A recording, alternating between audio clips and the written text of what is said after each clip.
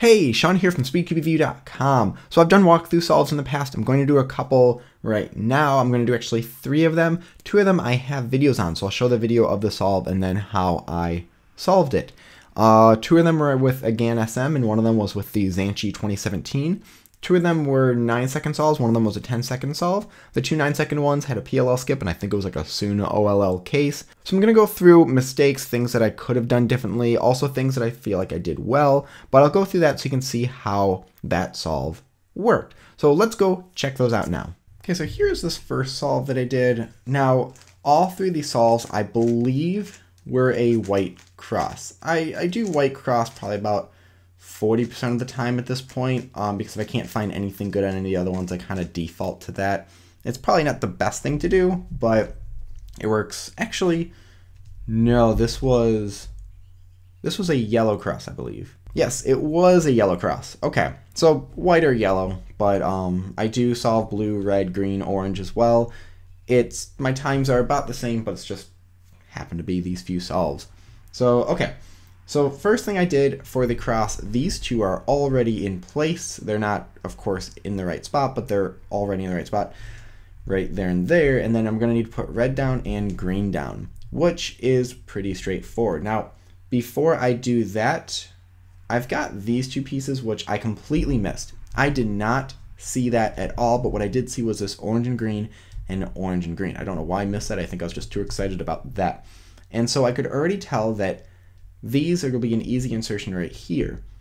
Normally, I would put this cross in like this, like that, because that'll be much more efficient with doing the right hand. But because I know I was going to insert these, I wanted to have that with my right hand. So I did this with those in the front. So what I did was with these in the front, I did F prime, D, F2, D prime. And then that gave me my first pair I already had planned out to insert like that. And then the next pair I saw was this blue and orange. And so that I separated, rotate, and then insert. And then the next pair I saw was this red and blue. And so was that the first one? No, it was the red and green. So I separated those, I rotated again, and I inserted in the back. And then I saw that red and blue, and that I was able to insert there. From here, it was a soon case, and then U2. So 2 things I could have done differently. Let me go through that once more. So one thing I could have done is preserved that pair, definitely. I could have done something on white because there's a pair right there. And so I completely missed that, which that's a little bit of a bummer because that probably could have saved some stuff. I was able to insert that somewhere or just preserve it. I actually don't know how I could preserve it, but anyways, after that, there's different ways I could have solved this, but I'm pretty happy with how it turned out. The other thing that was sort of the big one that could have saved time is doing soon in the back. So what's kind of difficult with that though is I actually have to know how to solve soon in the back comfortably. It's not in my muscle memory, so I felt like it'd be faster to do a U2 soon and then I have a U2 for the last AUF.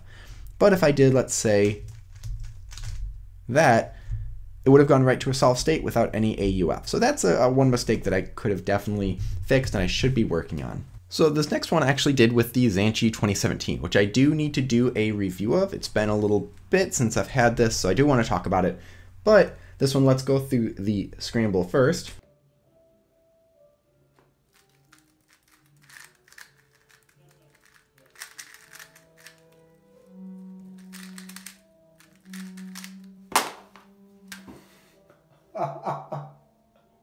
Okay, so what I already saw that I can easily put these in by doing a D prime and then R prime F to insert those and then another D prime. This blue and edge piece is going to be right there, and I can see the corner right there is not going to be altered.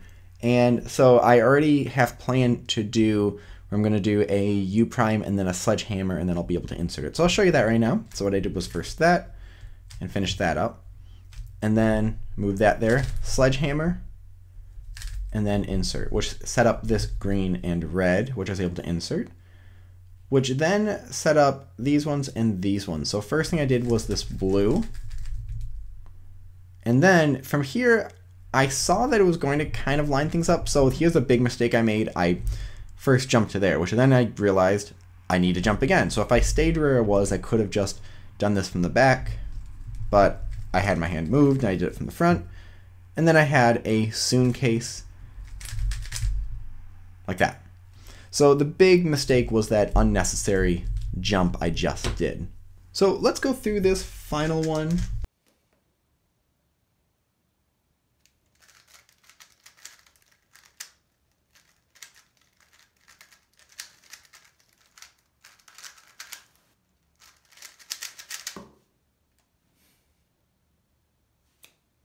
Okay, so looking at this, now there's a lot of white pieces down here, but that they're not all correct. So it doesn't look, like from here it looks like it's really nice, but you've got these two pieces here, that's orange and this is blue. So it's actually gonna be pretty nice to put these in. It's just gonna be 2gen. I'm just gonna need to do R moves and D moves. And because I know that nothing in this whole block is gonna be affected, I can already see green and red, and those are already kind of nicely set up. So what I'm going to do is I've already planned how I'm going to insert these back here. So I do that for the cross and insert those pieces. And then from here, that's where I have to start looking ahead. And I see this blue and red, pair that up, insert it in the back. Green and orange, and I'll separate those and insert those. And then blue and orange, I turn the puzzle. Now, here's something that someone else pointed out. They said I could have done this with the left hand. If I do, it would have ended up with a G permutation.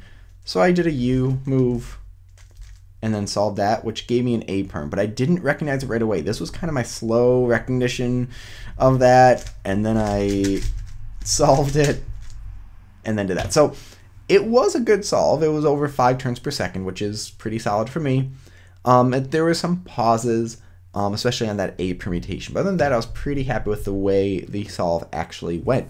So thank you very much. Those are 3 walkthrough solves. You can see kind of how I would solve the puzzle doing CFOP. If you have any questions, please leave them in the comment section below. Hit like, subscribe for more content like this in the future. And as always, stop by speedcubeview.com for more news and reviews.